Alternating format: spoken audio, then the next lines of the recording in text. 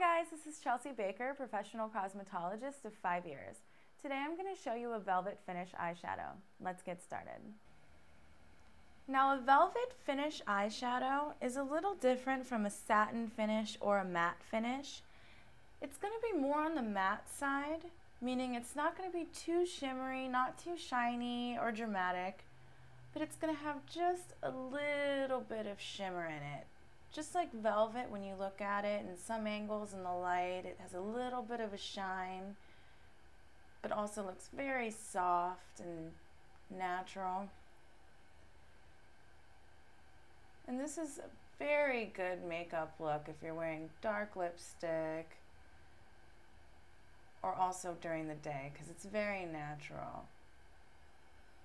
And there you go. And that was a velvet finish eyeshadow. If you have any more beauty questions, feel free to ask.